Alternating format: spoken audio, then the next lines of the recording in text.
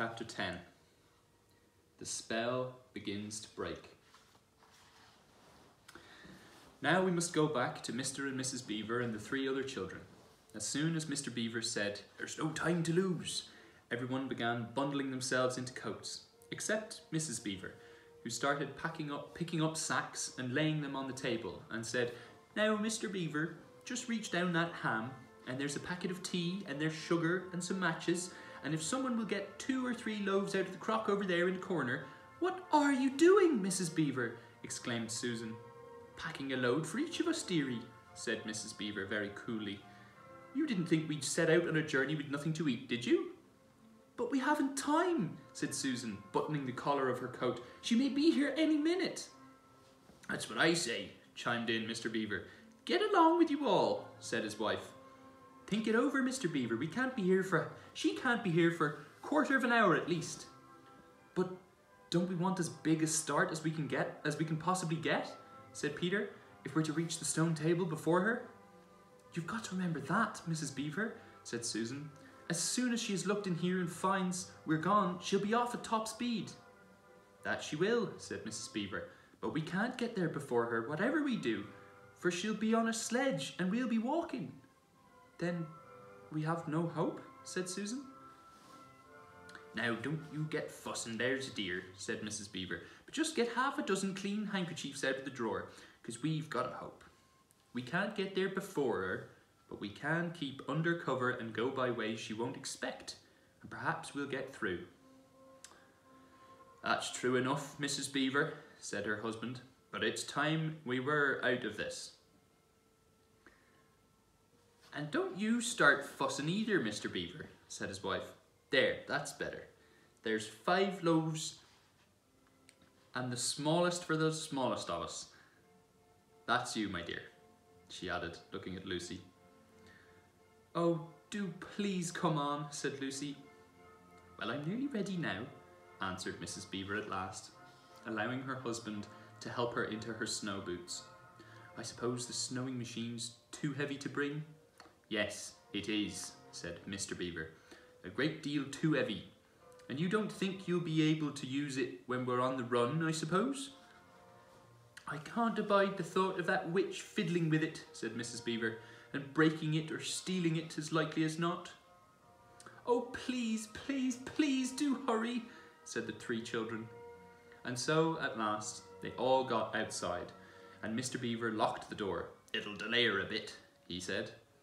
And they set off, all carrying their loads over their shoulders. The snow had stopped, and the moon had come out when they had begun their journey. They went in single file, first Mr. Beaver, then Lucy, then Peter, then Susan, and Mrs. Beaver last of all. Mr. Beaver led them across the dam and on to the right bank of the river, and then along a very rough sort of path among the trees right down by the river bank. The sides of the valley, shining in the moonlight, towered up far above them on either side. "Best keep down here as much as possible," he said. "She'll have to keep to the top, for you couldn't bring a sledge down here." It would have been a pretty enough scene to look at through a window from a comfortable armchair, and even as things were, Lucy enjoyed it at first. But as they went on walking and walking and walking, and as the sack she was carrying felt heavier and heavier, she began to wonder how she was going to keep up at all.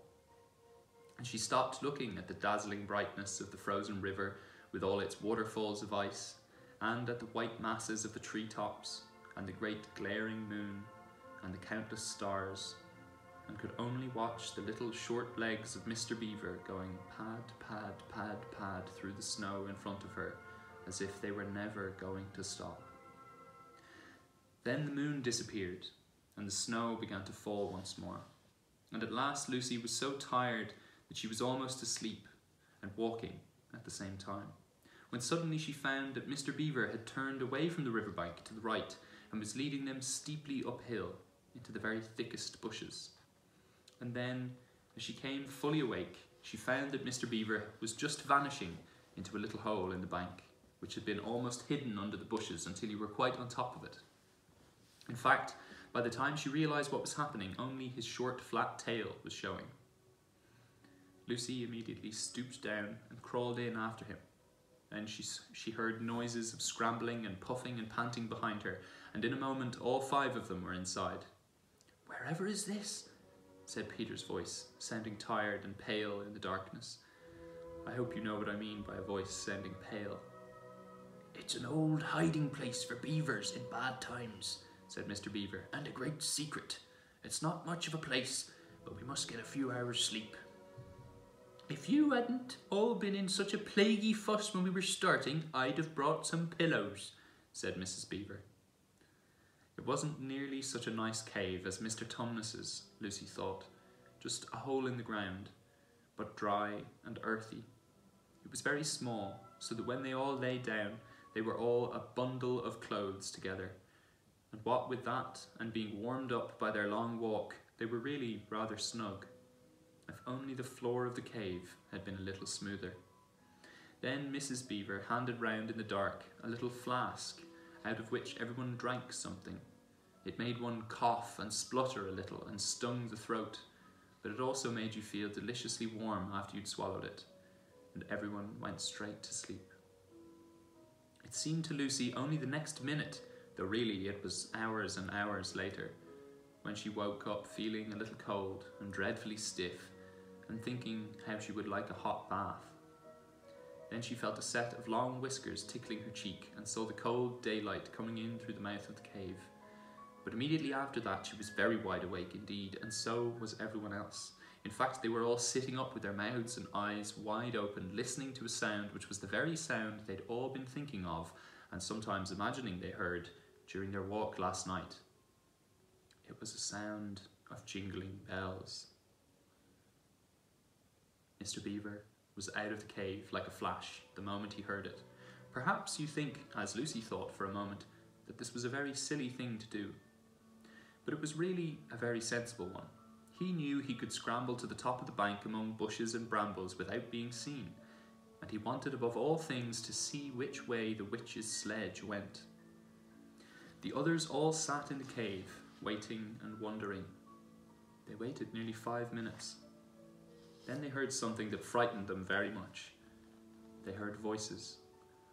"Oh," thought Lucy, "he's been seen, she's caught him." Great was their surprise when, a little later, they heard Mr. Beaver's voice calling to them from just outside the cave.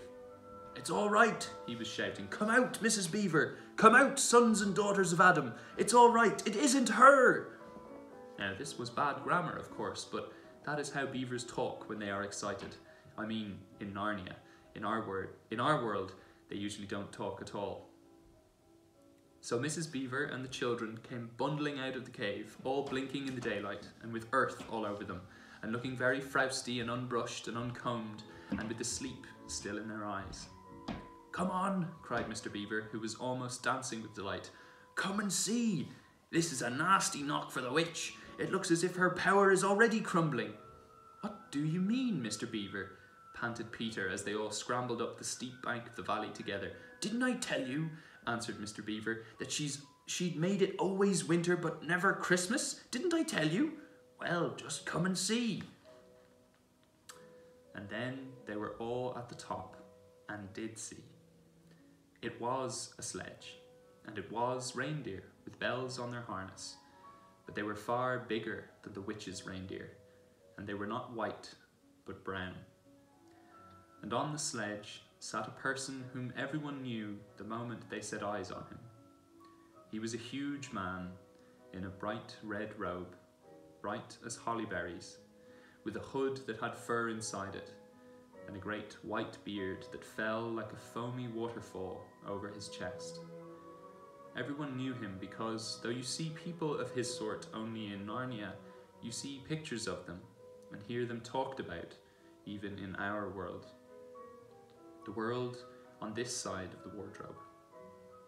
But when you really see them in Narnia, it is rather different. Some of the pictures of Father Christmas in our world make him look only funny and jolly. But now that the children actually stood looking at him, they didn't find it quite like that.